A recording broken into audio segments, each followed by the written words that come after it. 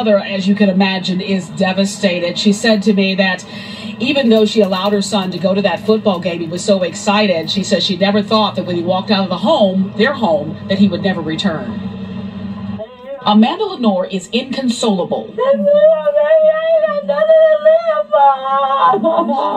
Just hours after her son, 14-year-old Marshawn Mitchell, is shot and killed while leaving a homecoming football game at Hillcrest High School in Chicago's south suburbs. It was her only child, the only child she had.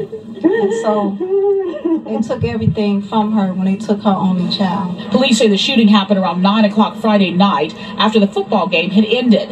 Investigators say officers were dispersing a large group of people along 175th Street when an unknown gunman opened fire on the crowd. The teenager was hit multiple times and rushed to the hospital in critical condition, where he later died. What just makes it hurt so bad is that he was a good kid. The Hillcrest Hawks football team took to social media and posted about the shooting, writing, "We are all saddened by the events that happened tonight after our homecoming football game against Oak Forest.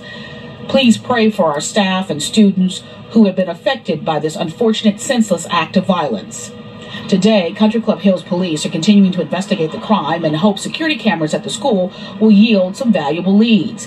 Meanwhile, community activist Andrew Holmes is offering a reward of at least $2,000 for any information leading to an arrest. He wasn't targeting anything, just a person that made the wrong choice to pick up this weapon, discharge that weapon. School officials canceled tonight's homecoming dance. In a statement, the Bremen High School District 228 wrote, "It is with a heavy heart that we mourn the devastating loss of one of our Hillcrest High School students. Our hearts go out to the families and friends of all those involved in this tragedy."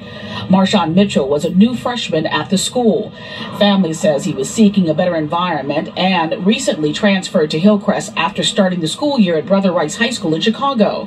A gifted athlete, he'd hoped to play football at Hillcrest and one day play in the NFL like his older cousin. He only was at the school 4 days.